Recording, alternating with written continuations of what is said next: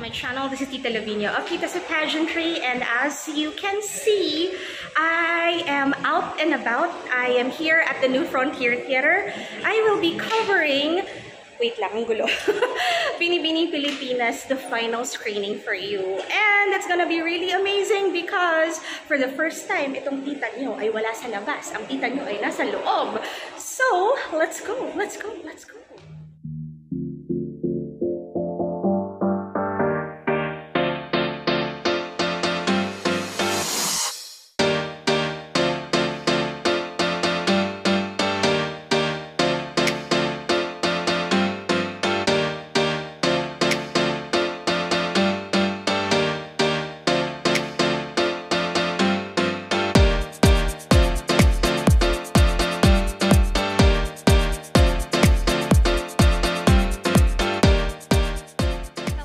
Good evening.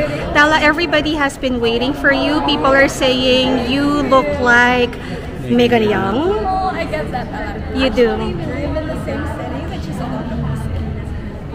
Alright, Tala, a lot of people have been waiting for you. What was the push that made you decide to go for Binibining Pilipinas this year? It's actually a lifelong dream. When it came to my mind, or the post that there's going to be a Binibini, I said to myself that I had to be in that pageant. I had to present myself and show the people what truly a Binibini is. And now I'm here and I'm so grateful. There are only 2 crowns, apparently, unless they add another. How do you feel about that? Laban lang ba o ano? Laban lang. Laban lang. It's not just about the crown, it's also about you enjoying the competition. Alright, thank you so much, and you look amazing. Beautiful dress. Thank you. You look like a yellow Tinkerbell. Yes. Thank you. Shannon Manzano, your Morena stunner from Quezon City. Absolutely a stunner. Shannon, for everyone, you're one of the tallest girls. How tall are you again? I'm standing 5 feet and 5'10" and a half. 5'10" and a half. And the last time we learned about you in pageantry, you were very, very young then. And what have you been doing this whole time? Well, at first, I was focusing on my college because I'm now studying in Binibining, of course.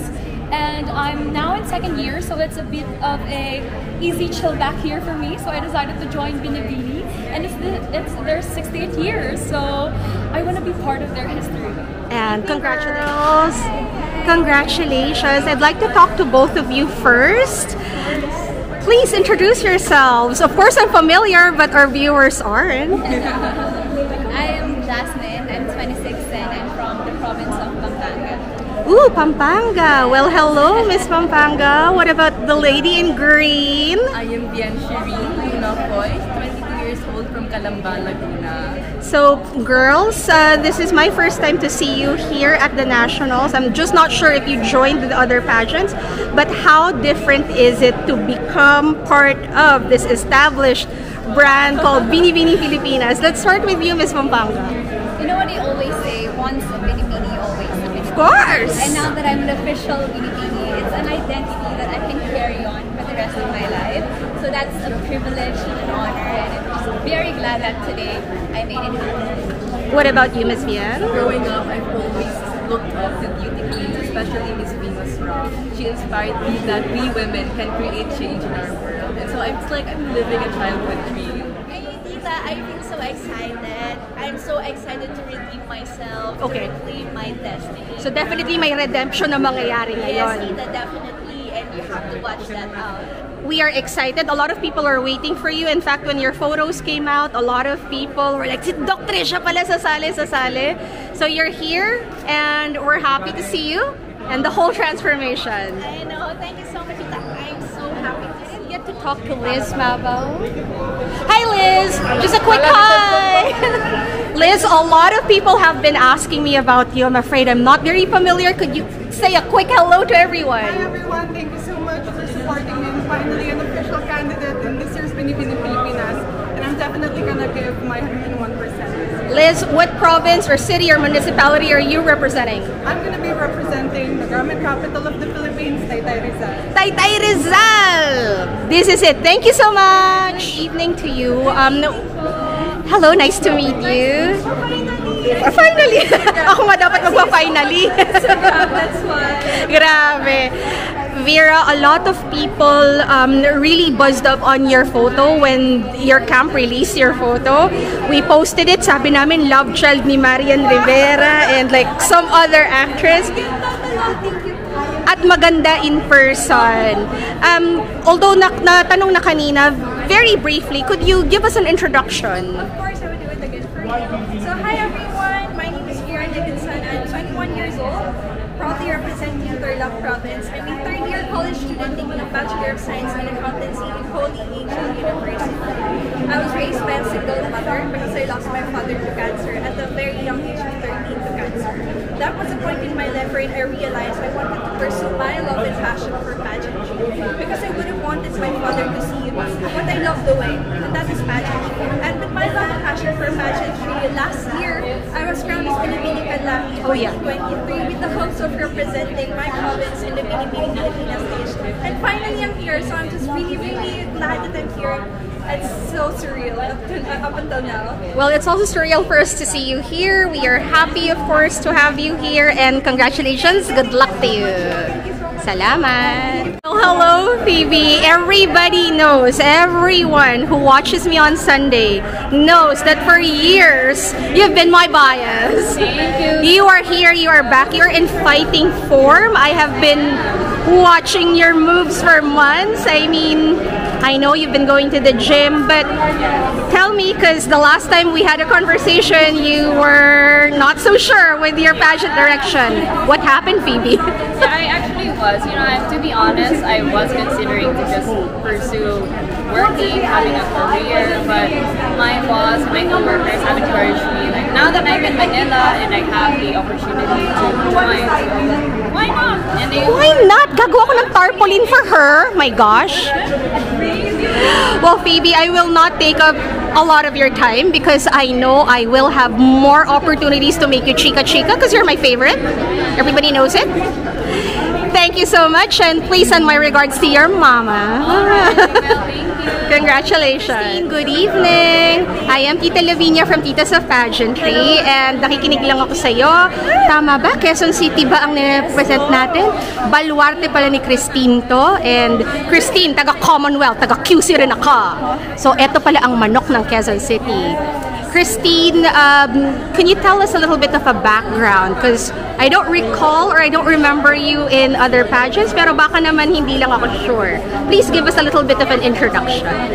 Actually, I recently joined Miss Universe Philippines Quezon City. Oh! Unfortunately, I didn't make it to the top 10. Talaga ba? But why? Shaz! So ayun po, it was a great journey Yes, for me. I would. That gave me momentum para mag-join dito sa Binibining Pilipinas. So, everything happens for a reason. And you seem so happy. I mean, tama nga naman yan. Redirected beauty pala tong ating Miss Quezon City. Alright, thank you so much. Good luck, and I'll chika you more. Very Angelica Lopez ang datingan, ha? Thank you po. Maraming salamat. Good evening, beautiful. Alright, what is your name and what are you representing? Hi, I'm Randall Antriig, and I am your reigning Binibining Laguna 2024.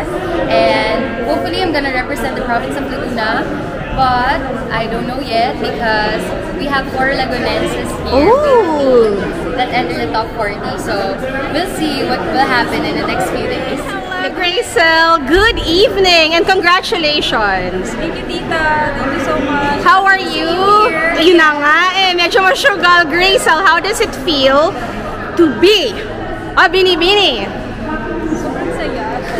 Naiyak ako actually kanina nung tinawag ako, and it's like a dream come true. My 15-year-old self would be really so proud of her future right now. Happy day for you. What made you decide to go for it at Binibini this year? Well, I stopped for like 1.5 years, right? Because of what happened. But you know what they say, you'll never be ready until you decide to. That's why I decided to join this year. Well, andito ka na ngayon. Well, it's the 60th edition. Exactly. And you're sparkly, just like the 60th edition. you're still representing Quezon Province, right? I'll be representing the city. The city of Quezon, I see. Well, whatever that is, congratulations. We'll see more of you. Thank you, Ning. Hello, you're very pretty. How are you?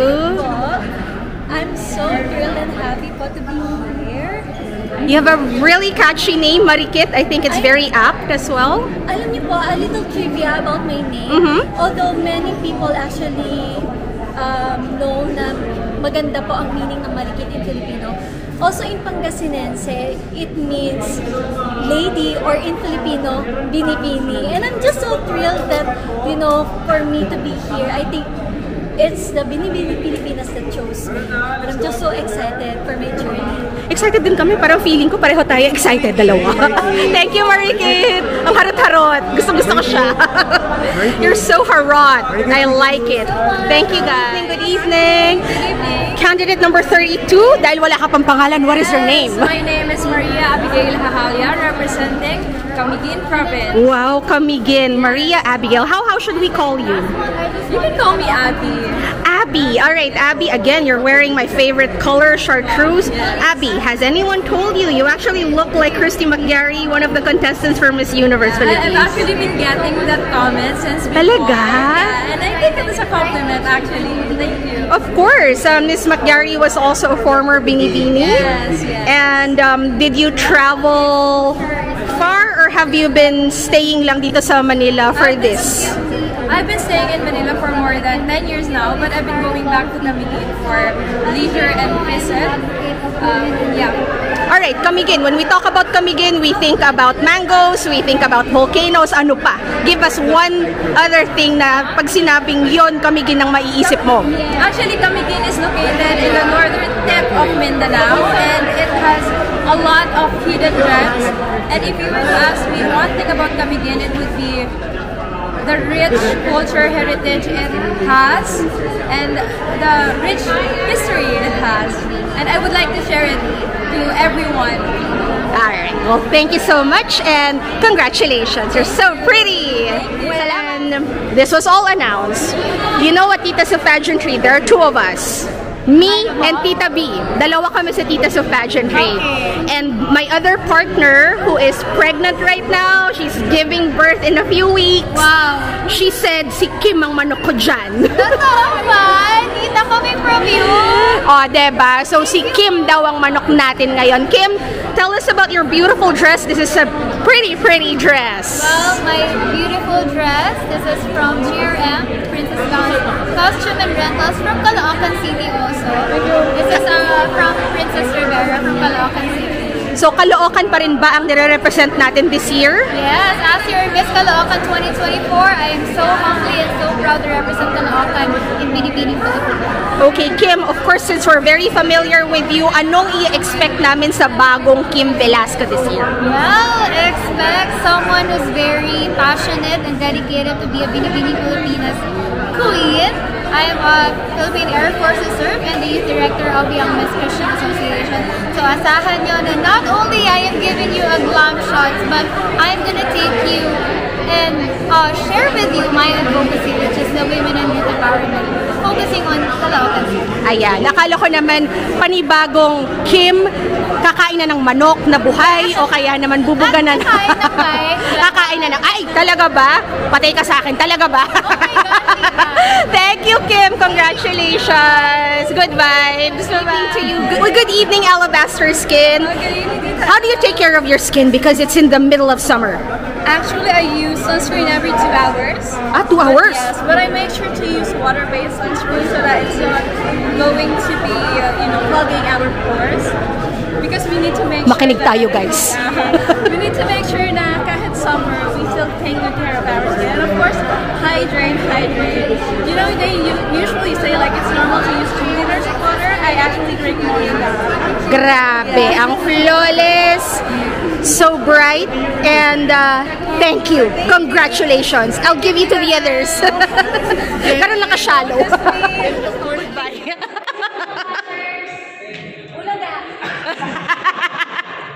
Loka.